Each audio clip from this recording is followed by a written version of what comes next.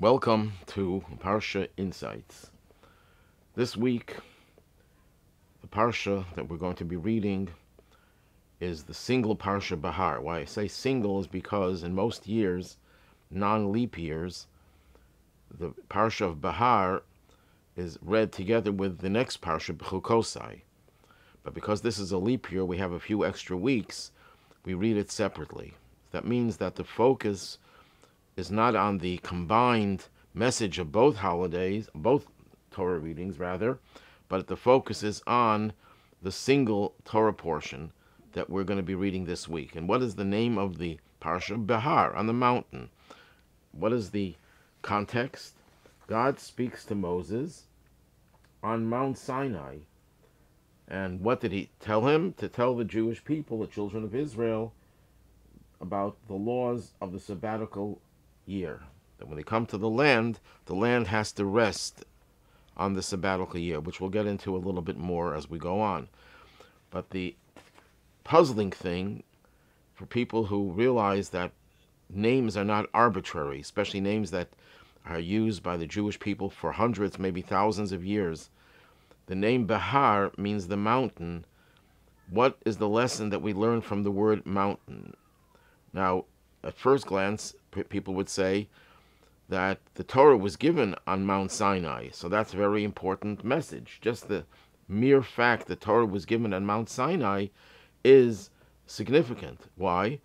Because, as our sages tell us, Mount Sinai is the lowest of all the mountains in that region. That God chose the lowest mountain to indicate that in order for us to be receptive to Torah, we must have humility. Ethics of the Fathers begins with the words, Moshe kibel Torah Sinai. Moses received the Torah from Sinai, from Mount Sinai. And the question is, why is it important to tell us that he got it from Mount Sinai? He got it from God, not from Mount Sinai. He got it on Mount Sinai. So one of the answers is that Moses' worthiness of receiving the Torah is because he emulated the message of Sinai, of Mount Sinai, which is the lowest of all the mountains. Moses was the most humble of all people, as the Torah itself testifies.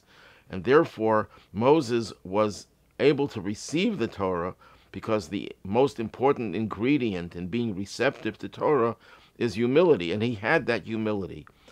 So that explains why the Parsha is called Behar, on the mountain, because we want to emphasize the importance of Mount Sinai as a prerequisite for the giving of the Torah. And since we read this Parsha 2 weeks before Shavuot, before the holiday in which we celebrate the giving of the Torah at Mount Sinai, it makes sense that the Parsha should be focusing on the very salient aspect of the preparations for the Torah, which was to learn the lesson of humility from Mount Sinai. But the problem still persists, because the name of the Parsha should not be Behar itself, which stresses just the mountain. It should be Behar Sinai, Mount Sinai, which is the lowest of all mountains. And yet, this Parsha is referred to universally as the Parsha Behar. But then there's even more basic question. If God wanted to teach us the lesson that we have to be humble to receive the Torah, then the Torah should have been given in a valley. Why was it given in a mountain? True, it's the lowest of mountains, but it's still a mountain.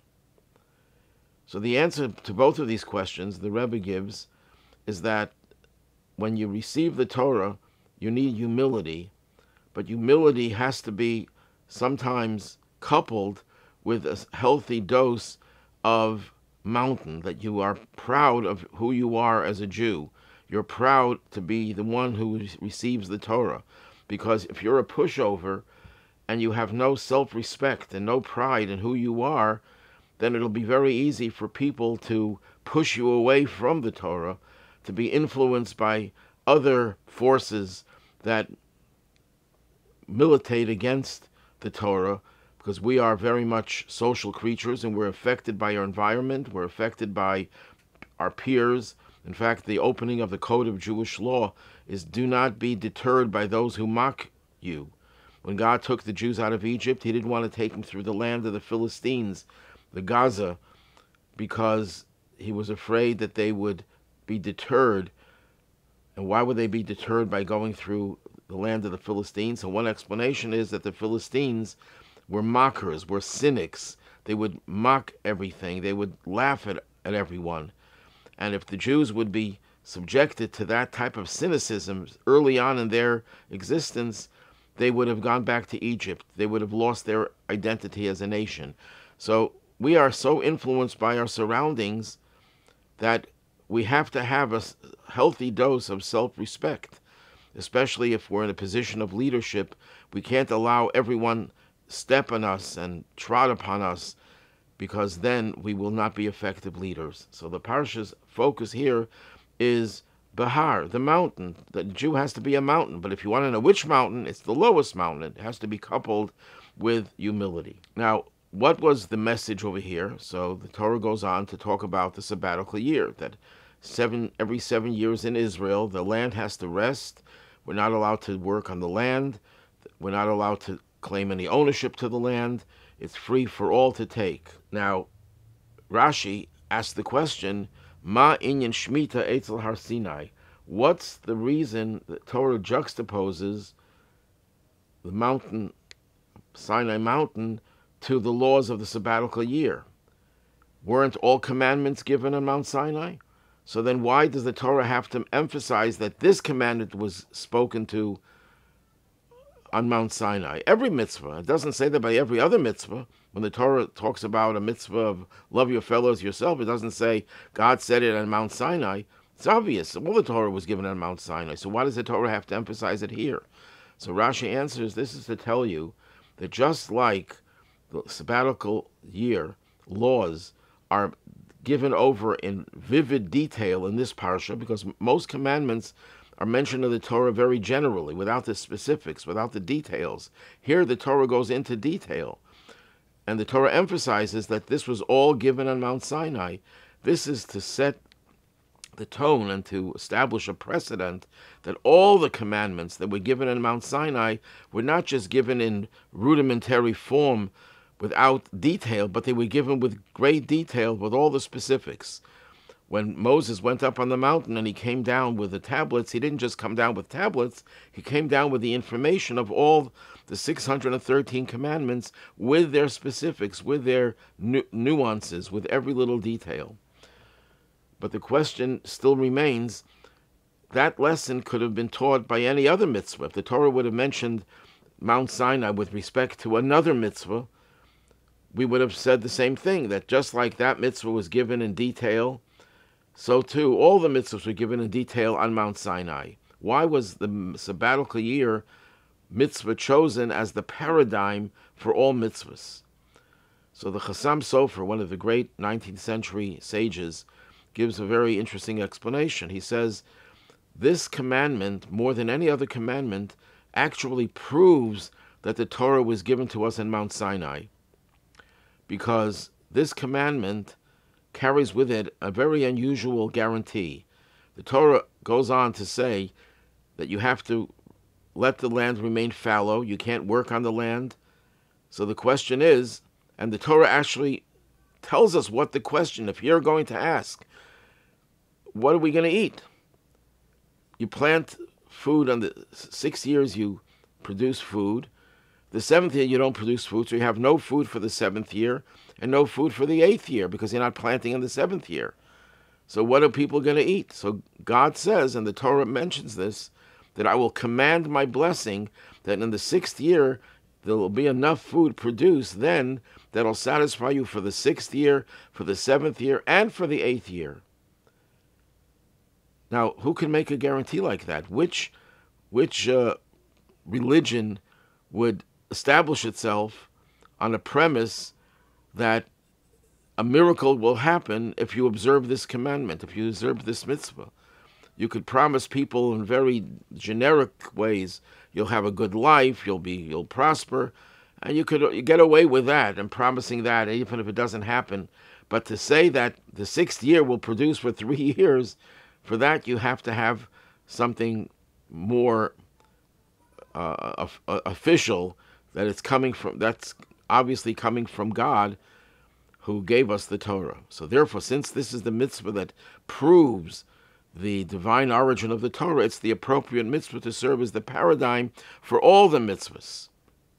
That's one approach, and maybe as we go on, we'll be able to provide another approach. Now, even though we're not reading next week's Parsha, but next week's Parsha has a continuation of the theme of the sabbatical year in terms of the punishment that the Jewish people suffered as a result of them not keeping the sabbatical year during the first temple era.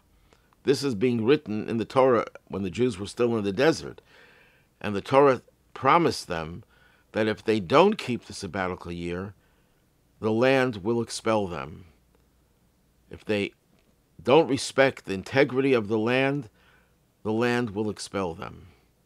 Again, this is a very powerful statement and that came true. After the first temple was destroyed, the Babylonian Empire exiled most of the Jews from Israel to Babylonia. So that was a fulfillment of the Torah's threat that if we don't observe the sabbatical year, we will be sent out of the land. What is the reason for this very harsh punishment? I mean, true, we don't observe a commandment. God has a right to threaten us with punishment, but a punishment of exile with all of its attendant negativities, the death of so many people, the way people were destroyed, the land was pillaged, seems to be too harsh for just failure to observe one of the commandments. Although it says that there were other things they did wrong, like murder, which is a little bit more serious, everyone would agree. But it seems that the Torah focuses on the sabbatical year, that's the reason that they were exiled. So there are two explanations for it. One explanation that it's not really a punishment. It's cause and effect. There are two ways of looking at a punishment, punishments in the Torah. One could look at it as tit for tat. God says, don't do this. If you do it, I'll punish you. It's like a father tells his son, if you don't do your homework, I'm going to deny you a privilege. You won't be able to go on the trip. One is a response to the other, but it's not an effect of the other. But sometimes a punishment is cause and effect. If a person cuts his finger and it bleeds and it's painful, you're not going to say the person was punished tit for tat. No, it's a natural consequence of the action. Here too, being driven out of the land was a natural consequence of not respecting the integrity of the land. The Midrash tells us that the reason why the Jews were given the land of Israel, and it cannot go to anyone else, is because it's like a tailor-made suit, tailor-made for one person. If that person, if someone he gives it away to someone else, they could be the same height, the same weight, it won't fit because every person has different contours, every person is different, and it's tailor-made for one person. The land of Israel was tailor-made for the Jewish people. But the Jewish people, what happens if you have a suit designed for you and you lose 40 pounds? It's not going to fit anymore. You gain 40 pounds. It's not going to fit anymore. You have to have it retailored. Well, when the Jewish people lose some of their spiritual weight, or maybe a better metaphor, if they gain some weight, unnecessary weight, whichever is the better metaphor, the suit doesn't fit. The land doesn't fit anymore. The land just expelled them. That's one explanation. Another explanation is that the land belongs to the Jewish people because God created it. That's our claim to the land. People who try to use the argument of the Balfour Declaration, the UN Declaration, even the historical argument that we were there for thousands of years, all these arguments could be refuted or could be countered. The same UN that gave us the land could take it away. You look at the UN today. The UN is totally against Israel, and for all intents and purposes, the UN is hardly a basis for our claim to Israel. Likewise, history.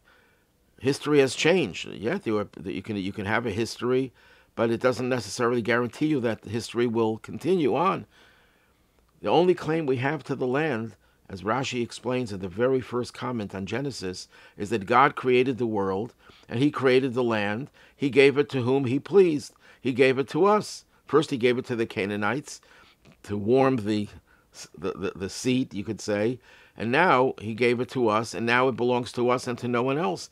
And since God gave us the land, no one was able to colonize it. Look at what happened in Gaza, even in more recent times. Israel made the place flourish. Gush Katif was a flourishing place. It's one of the most beautiful places in the world. And it was such a productive place. As soon as it was given away to the people who inhabited it, they destroyed it. They couldn't really settle it in a way that would make it prosper. Whatever the reason is, it just is a reality that only the Jewish people could fit into the land of Israel. And therefore, if the Jewish people don't respect the divinity of the land, they say, look, I'm not going to rest on the seventh year because I don't believe that God is going to make it, give us more food on the sixth year. You deny God's role by not acknowledging that the land is God's, by resting on that land. Then if you don't have God as your basis for the land, then you don't have any claim to the land. That's why it was so tragic. This is historical reality. In 1948, when they declared the State of Israel, which people celebrate as the Day of Independence, but there's a very sad part to it, because there was a big debate, should they mention God's name in the Declaration of Independence? And they ruled no. They're going to use a very parava, a very unclear designation. Instead of saying God, they said the Rock of Israel. Let those religious people think it means God. Let the secular people think it means Jewish might, Jewish power. Well, we see how Jewish power sometimes brings us victory. And look what happened on October 7th. With all of our Jewish power, with all of our military, our Mossad, the most sophisticated weaponry, a bunch of thugs, of murderous thugs, were able to murder 1,200 of our brethren. So it's not our weapons, which we need, and we have to use them when they're necessary, but we have to recognize it's God who brings us victory, and it's God who gives us the right to the land. By observing the sabbatical land, that's the way we demonstrate very clearly that we believe that God is in control of this land, and therefore we would never be exiled. As soon as the people forgot God's role in the land, they were exiled. And maybe that explains why the Torah uses the sabbatical year as the paradigm for Sinai. Because like the very concept of the sabbatical year is a demonstration of your belief that the land of Israel was given to us by God, it's the same God who gave us the Torah. And that only way Israel we have any right to Israel if it conforms to Sinai. If you separate Sinai from the sabbatical year, then the sabbatical year will not endure, and we won't have any claim to the land. Then it says, you shall declare freedom. What is that talking about? After the 7 years, you have a sabbatical year, the 7th year. Then you count 7 years, 7 times, 7 cycles. And the 50th year is made holy and is called Yovel, the Jubilee year. And what happens in the Jubilee year? It's just like a sabbatical year. So you had 2 sabbatical years, one next to the other. The 49th year was a sabbatical year, and the 50th year. But the additional factor was that in the Jubilee year, people who were indentured servants would go free, and the land that you purchased would go back to its original owners or their heirs.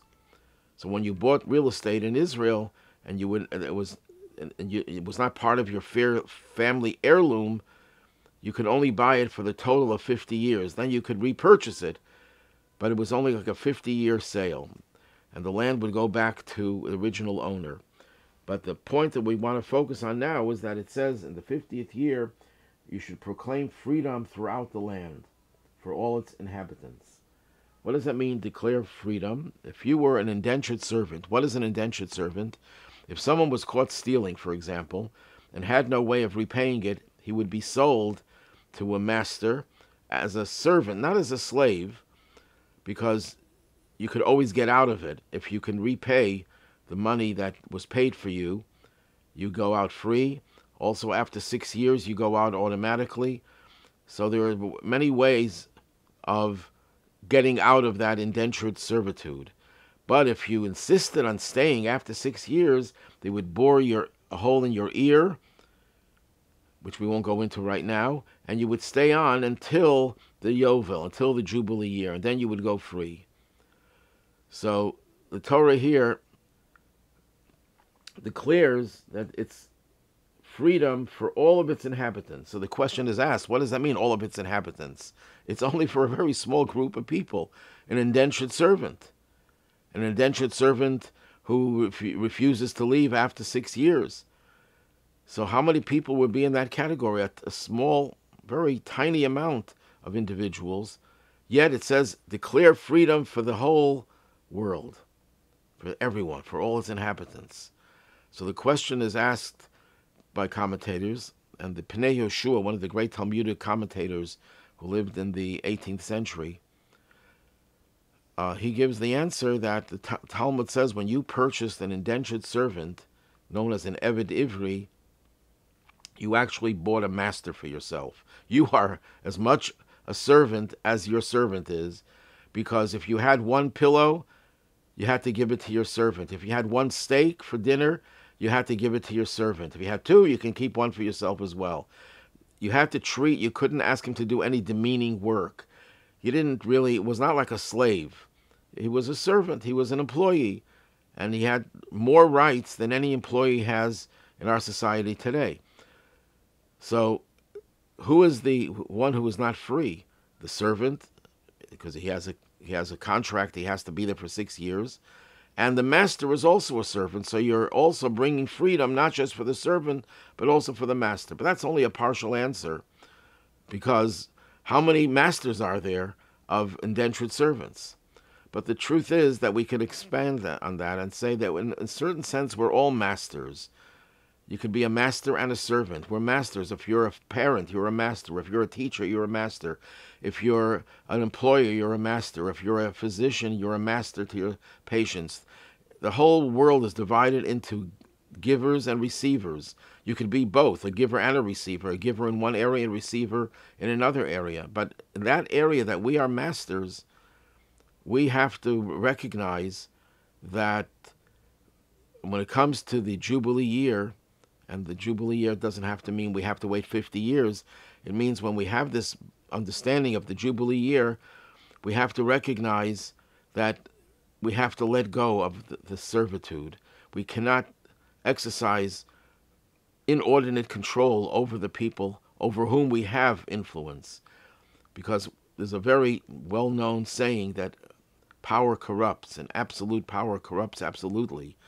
Whenever a person is in the position where they're the giver, they have something over you because you're the recipient. You need them, and that gives them power, and power gives them a certain amount of energy, and they're loath to give it up.